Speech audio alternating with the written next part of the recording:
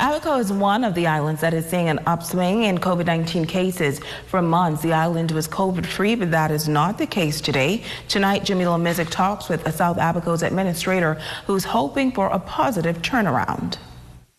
At last report, the island of Abaco has recorded some 44 confirmed COVID cases.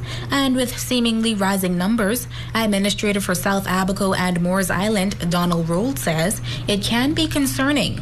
Once it's rising, there's always a concern, is what do we do to remediate the problem and solve the problems. And I know that the health officials here in South Abaco and Moores Island is working feverishly to correct that problem and bring it under control. Roll says to his knowledge, most of the persons who contracted the virus are either related or have been working closely together.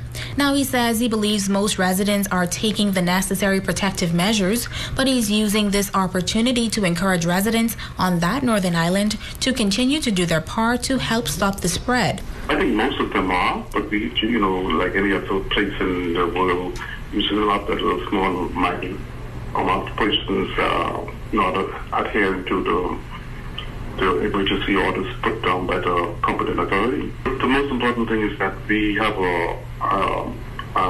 an experienced and effective healthcare system and leadership, and we just need to carry out what is said and what is mandated by those officials to keep us safe and healthy.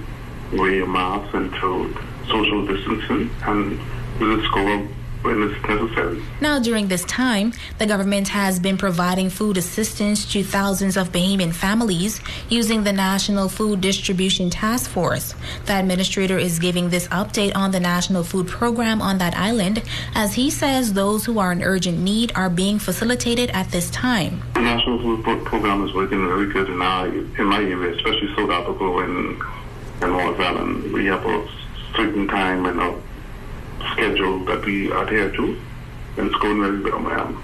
The people of Moores Island and South Abaco is much appreciated with regards to the food program. Jamila Mizik, SATNS Network News.